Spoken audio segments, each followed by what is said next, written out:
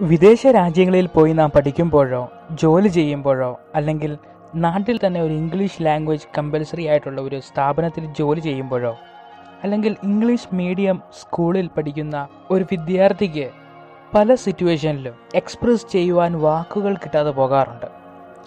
ഇങ്ങനെയുള്ള സാഹചര്യങ്ങൾ നാം മലയാളത്തിൽ ഉപയോഗിക്കുന്ന എക്സ്പ്രഷൻസ് ഇംഗ്ലീഷിലേക്ക് ട്രാൻസ്ലേറ്റ് ചെയ്ത് പറഞ്ഞാൽ അത് കേൾവിക്കാരന് മനസ്സിലായെന്ന് തന്നെ വരികയില്ല. വളരെ കോമണായി വരുന്ന ഇത്തരം സിറ്റുവേഷനിൽ പറയേണ്ടിയ ചില ചെറിയ ചെറിയ എക്സ്പ്രഷൻസ് പഠിച്ചു വെച്ചാൽ അനായാസം ആ മൊമെൻറ്റിൽ തന്നെ നമുക്ക് പറഞ്ഞുവിടാം. ഇംഗ്ലീഷ് ഭാഷയിൽ നാം അഭിമുഖീകരിക്കുന്ന ഒരു പ്രധാന പ്രശ്നം അതുവഴി നമുക്ക് സോൾവ് ചെയ്യുവാൻ സാധിക്കും. ഇംഗ്ലീഷ് ലാംഗ്വേജ് ലേണിംഗ് സീരീസിൻ്റെ ദിവസേന പഠന വീഡിയോകളിലൂടെ ആദ്യം മുതൽ ഇംഗ്ലീഷ് പഠിക്കുവാൻ ഡിസ്ക്രിപ്ഷനിൽ നൽകിയിരിക്കുന്ന ലിങ്ക് ഉപയോഗിക്കുക. ഈ വീഡിയോയിലൂടെ നാം പരിചയപ്പെടുന്നത് പല സിറ്റുവേഷൻസിൽ ഉപയോഗിക്കേണ്ടിയ എക്സ്പ്രഷൻസ് ആണ്. ഒന്നാമത്, സീക്കിംഗ് പെർമിഷൻ. നിങ്ങളൊരു സ്ഥാപനത്തിൽ ജോലി ചെയ്യുകയാണെന്ന് കരുതുക. കൂടെ ജോലി ചെയ്യുന്നയാളുടെ ലാപ്ടോപ്പ് ഒന്ന് ഉപയോഗിക്കുവാനായി ഇങ്ങനെ ചോദിക്കാം: might I have your permission to use your laptop? Might I have your permission? അല്ലെങ്കിൽ ഇങ്ങനെ പറയാം: with your permission I should like to use your laptop. With your permission, I should like to. അല്ലെങ്കിൽ would it be alright if I use your laptop? Would it be alright if I use your laptop? ഒരു formal സിറ്റുവേഷനിൽ, ഒരു ഓഫീസിൽ ജോലി ചെയ്യുന്ന ഒരു formal സിറ്റുവേഷനിൽ എങ്ങനെയാണ് അനുവാദം ചോദിക്കേണ്ടതെന്നാണ് നാം ഇപ്പോൾ നോക്കിയത്. അതൊരു ഇൻഫോർമൽ സിറ്റുവേഷനിലാണ് എങ്കിൽ അനുവാദം ചോദിക്കുവാനായി ഉപയോഗിക്കേണ്ട ഫ്രേസ് നോക്കാം. Any chance of borrowing? Any chance of borrowing your pen? Any chance of borrowing your pen? Mind if I borrow your book? Mind if I borrow your book? Alright if I use your pen? Alright if you use. Would it be possible to use your pen? Would it be possible to use your pen? I wonder if you could. I wonder if you could. Do you mind if I? Do you mind if? Do you mind if I sit here? ഒരു formal സിറ്റുവേഷനിൽ നിങ്ങളോട് ആരെങ്കിലും ഒരു permission ആവശ്യപ്പെട്ടാൽ, ഉദാഹരണത്തിന് നിങ്ങളുടെ laptop ആവശ്യപ്പെട്ടാൽ, അനുവാദം നൽകുന്നു എന്ന് എക്സ്പ്രസ് ചെയ്യുന്നത് എങ്ങനെയെന്ന് നോക്കാം. Permission is granted.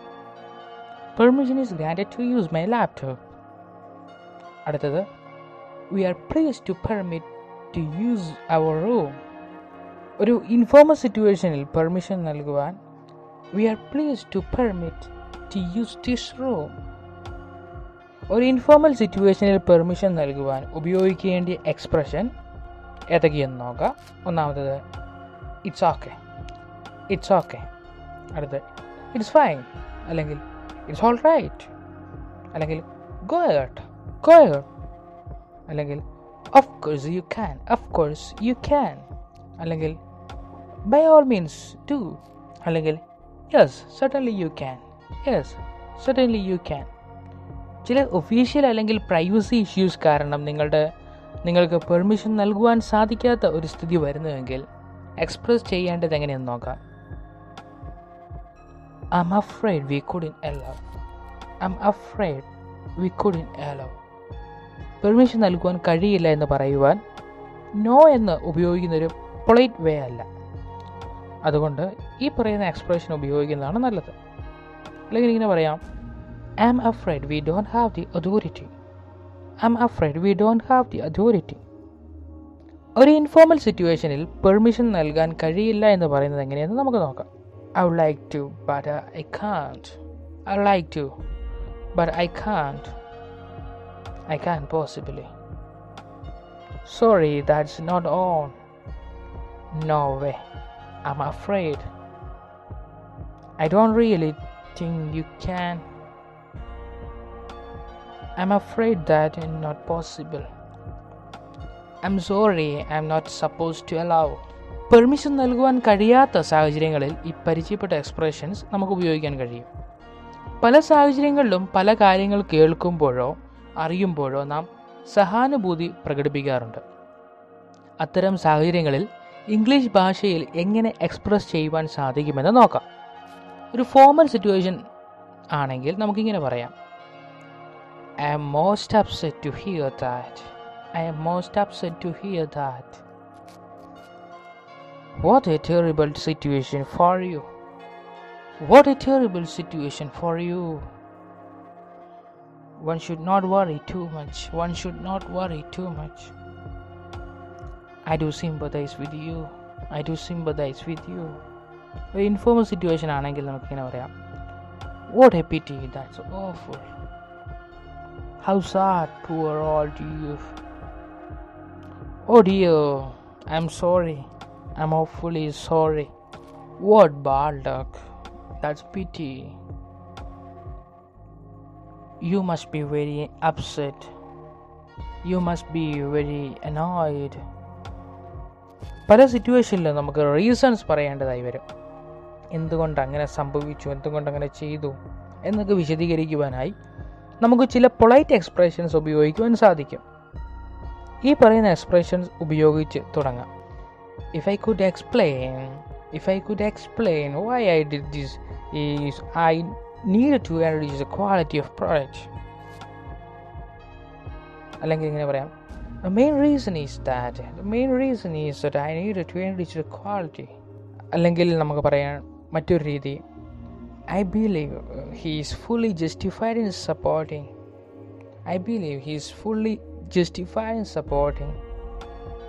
ഒരു ഇൻഫോർമൽ സിറ്റുവേഷൻ, അതായത് നിങ്ങളുടെ അമ്മ ചോദിക്കുകയാണ് എന്തിനാണ് ഇത്രയും വിലയുള്ളൊരു ഷൂ വാങ്ങിയത്.